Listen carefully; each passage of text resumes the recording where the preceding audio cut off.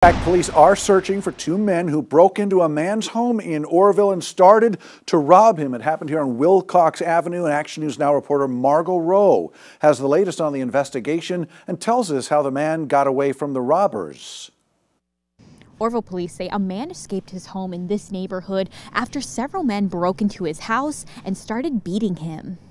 Police say the victim told them two men broke in and began to assault him and rifle through his belongings. The victim was able to get away, running from his neighborhood, yelling for help. 2 blocks later, he made it to the Oroville police station to alert officers about what happened. At that very moment, a 911 call came in about a man running down the street, yelling for help. Several neighbors I spoke with didn't even know that anything happened until after the police arrived. That's crazy because I was out here all day on my porch with my friend who I was helping him out, but I didn't hear anything.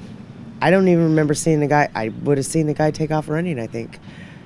So I don't know which way he went running. I spoke to the father of the victim, and he didn't feel comfortable going on camera, but he did tell me that he believes this may be gang-related and that his son is recovering well. Police say the man knew who the suspects were, and police have identified the suspects.